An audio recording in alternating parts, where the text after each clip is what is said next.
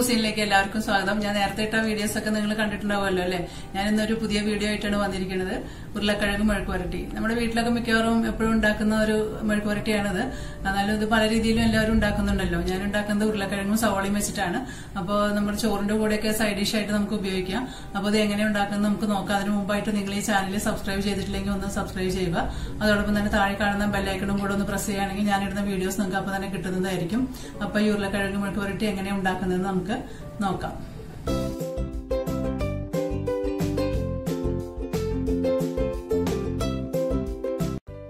ഞാൻ flame on ചെയ്തിട്ട് അതിലേക്ക് ഒരു പാൻ വെക്കുകയാണ്. പാൻ ഒന്ന് ചൂടായി കഴിയുമ്പോൾ അതിലേക്ക് ഞാനൊരു 3 ടീസ്പൂണോളം വെളിച്ചെണ്ണ ഒഴിച്ചു കൊടുക്കുകയാണ്. അതിൻ്റെ ശേഷം അതിലേക്ക് 1 ടീസ്പൂൺ കടുക് ഇട്ട് കൊടുക്കുകയാണ്. കടുക് ഒന്ന് പൊട്ടി കഴിയുമ്പോൾ അതിലേക്ക് ഞാൻ 2 ടീസ്പൂൺ വെളുത്തുള്ളി തോല് കളഞ്ഞ് വെച്ചത് ആഡ് ചെയ്യുകയാണ്. അതിനോടൊപ്പം തന്നെ ചെറിയ ഉള്ളി നീളത്തിൽ അരിഞ്ഞത് 3 എണ്ണം ഞാനിതിലേക്ക് ആഡ് ചെയ്യുകയാണ്.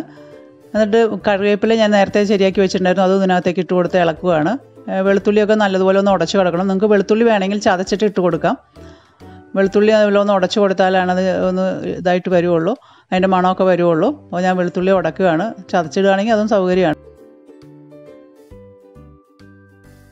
അതിലേക്ക് ഞാൻ ഒരു 1.25 ടീസ്പൂൺ മുളക് പൊടി ആഡ് ചെയ്യുകയാണ്. എന്നിട്ട് നല്ലതുപോലെ ഒന്ന് ചേർത്ത് ഇളക്കി കൊടുക്കുക. നല്ലതുപോലെ യോജിപ്പിച്ച് കൊടുക്കുക. വെളുത്തുള്ളിയൊക്കെ നല്ലതുപോലെ ഒന്ന് ഉടച്ചു കൊടുക്കുക. അതിന് ശേഷം ഉരുളക്കിഴങ്ങ് ചെറുതായി അരിഞ്ഞത് അതിനകത്ത് ആഡ് ചെയ്യുക. നല്ലതുപോലെ ഒന്ന് യോജിപ്പിച്ച് കൊടുക്കുക. നേരത്തെ കട്ട് ചെയ്ത് വെച്ച സവോള ഒരെണ്ണമുള്ളത് നമ്മളിതിനകത്തേക്ക് ആഡ് ചെയ്യുകയാണ്. നല്ലതുപോലെ ഒന്ന് യോജിപ്പിച്ച് കൊടുക്കുക. നല്ലതുപോലെ ഒന്ന് ചേർത്ത് കൊടുത്തതിന് ശേഷം ഉപ്പ് 1 ടീസ്പൂൺ ഇട്ട് കൊടുക്കുക. നിങ്ങൾക്ക് ആവശ്യത്തിന് ഉപ്പ് ഇട്ട് കൊടുക്കുക. ഞാനിപ്പോൾ 1 ടീസ്പൂണാണ് ഇട്ടിരിക്കുന്നത്. എന്നിട്ട് നല്ലതുപോലെ ഒന്ന് ഇളക്കി യോജിപ്പിച്ചതിന് ശേഷം നമുക്കിപ്പോൾ ഒന്ന് ഡ്രൈ ആയി തോന്നുന്നു. അപ്പോൾ ഞാൻ 1 ടീസ്പൂൺ വെളിച്ചെണ്ണയും കൂടി ഇതിനകത്തേക്ക് ഒഴിക്കുകയാണ്. എന്നിട്ട് നല്ലതുപോലെ ഒന്ന് ഇളക്കി യോജിപ്പിക്കുക. അപ്പോൾ നല്ലതുപോലെ ഒന്ന് യോജിച്ച് വന്നിട്ടുണ്ട്. നമുക്ക് കുറച്ച് നേരം ഒന്ന് അടച്ച് വേവിക്കാം. ഇതിനകത്തേക്ക് ഒട്ടും വെള്ളം ഒഴിച്ച് കൊടുക്കരുത്. നല്ലതുപോലെ ഒന്നും കൂടെ ഇളക്കി ചേർത്ത് കൊടുക്കുക. ഇതിനകത്തേക്ക് വെള്ളം ഒട്ടും ഒഴിക്കരുതെന്ന് പറയുന്നത് ടേസ്റ്റ് മാറിപ്പോവും. അതുകൊണ്ട് വെള്ളം ചേർക്കുക ചെയ്യരുത്. ഞാനിത് മീഡിയം ഫ്ലെയിമിലാണ് ചെയ്യുന്നത്. നിങ്ങൾ മീഡിയം ഫ്ലെയിമിൽ ചെയ്താൽ മതി. ഇപ്പോൾ നമ്മൾ മൂടി വെച്ചത് ഒന്നും കൂടെ തുറന്ന് നോക്കാം.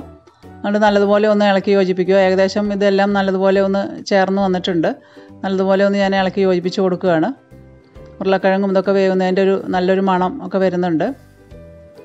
നമുക്കൊന്നും കൂടെ മൂടി വെച്ച് കൊടുക്കാം.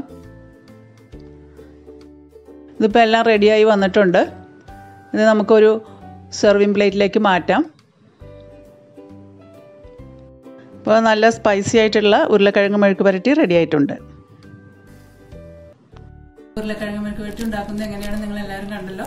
അപ്പോൾ എല്ലാവരും ഒന്ന് ഉണ്ടാക്കി നോക്കുക. അതോടൊപ്പം തന്നെ ഈ ചാനൽ സബ്സ്ക്രൈബ് ചെയ്തിട്ടില്ലെങ്കിൽ ഒന്ന് സബ്സ്ക്രൈബ് ചെയ്യുക. അതുപോലെ നിങ്ങളുടെ അഭിപ്രായങ്ങളും നിർദ്ദേശങ്ങളും താഴെ കാണുന്ന കമന്റ് ബോക്സിൽ ഇടുക. ഉടനെ തന്നെ നമുക്ക് മറ്റൊരു വീഡിയോയുമായിട്ട് കാണാം.